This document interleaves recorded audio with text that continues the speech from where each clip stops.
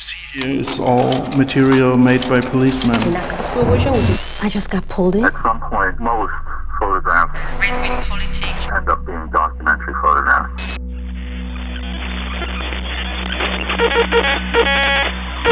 I'm an artist from Barcelona. Southern California. Of From Germany. New York, and the photographs don't tell the whole story. I mean, this is a picture of a young man named Timur. He was 10 when his village was attacked. On his back is a bullet hole, a scar of a bullet hole.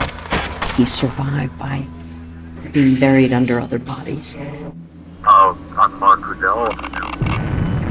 Typical American house is one of several houses which were called as such that were built at the Nevada test site to test the effects of atomic bombs.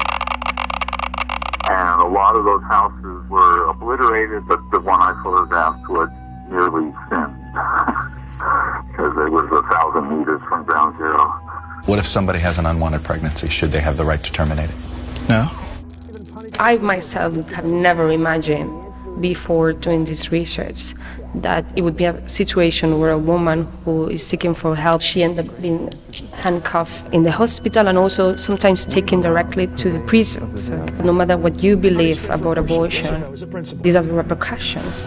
The urgency of talking about this and how terrible were the consequences of not having access to abortion, which is actually what is the project about, and I make it that a priority. This is the beginning of everything. It's a police photograph from a dying student shot by a Berlin policeman. It's like a historical painting. It's hard to believe that it is not a staged situation because everything is totally perfect.